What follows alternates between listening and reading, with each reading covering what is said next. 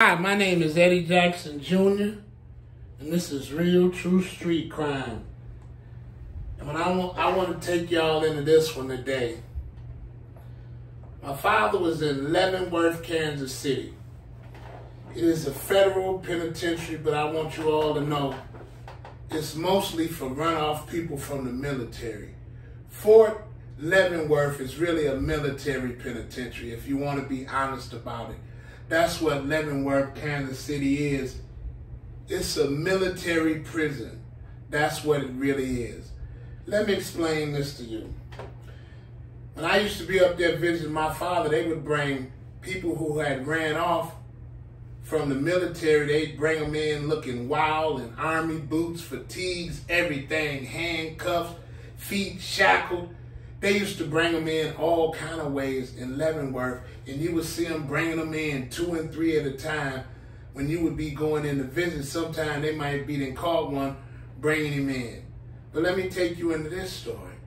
My father was in Leavenworth, Kansas City, and I told y'all he had a fascination with bank robbers, starting with A.C. Ducey, baby. A.C. Ducey was a bank robber who stopped robbing banks and started hitting niggas for the fat man. So the fat man always had a soft spot in his heart for bank robbers. Let me take you into this one. He's in Leavenworth, Kansas City. Fort Leavenworth, Kansas City.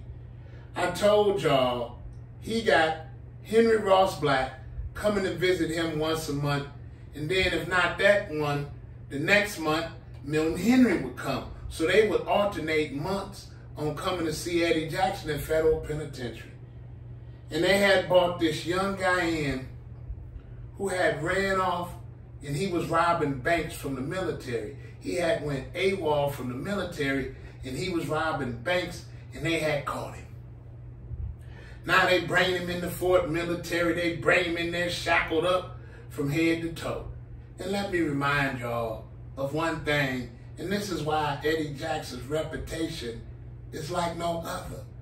I'm finna give you one why Eddie Jackson's reputation is like no other, and most of you niggas don't even try this because you can't do it.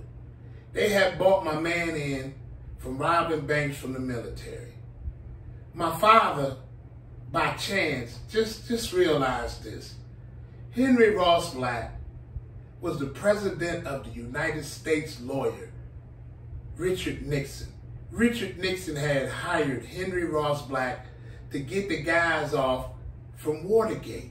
So Henry Ross Black was representing the guys who had did the Watergate scandal and Eddie Jackson at the same time. Richard Nixon had hired Henry Ross Black to represent the burglars who did the Watergate thing. So at the same time, Henry Ross Black is representing Eddie Jackson. He's representing for Richard Nixon, the president of the United States.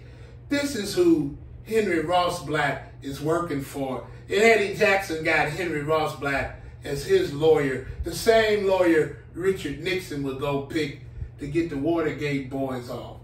And let me go down into the story. This young guy came in out the military robbing banks and went AWOL. Everybody in there seen him, everybody know him. When you're on the compound, everybody know everybody. And this young guy was in there saying they had framed him, they had set him up. And now understand that a military lawyer is different from a civilian lawyer.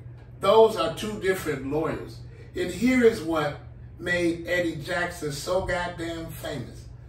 That brother who had ran off from the military, he come in there and it's a whole crew of them in there.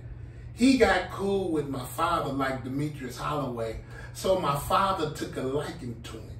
And my father looked at him, and the young guy was saying, you know, he didn't have no attorney, it was military, all this. And my father looked at the young guy, he said, let me see your case.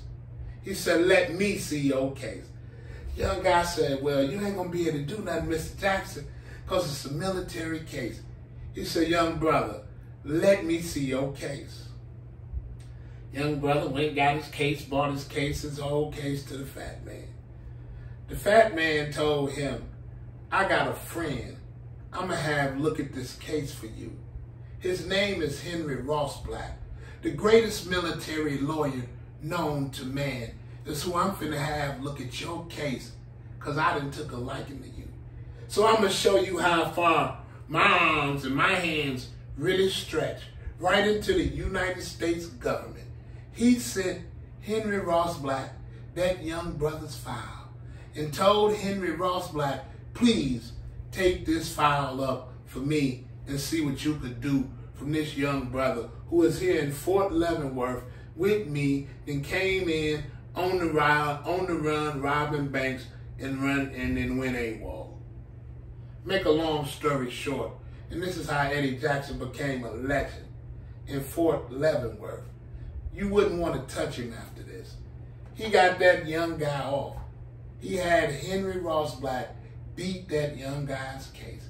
Henry Ross Black pleaded that young guy's case, and the greatest military officer, Henry Ross Black, got that young brother off for Eddie Jackson, and it made Eddie Jackson's reputation skyrocket.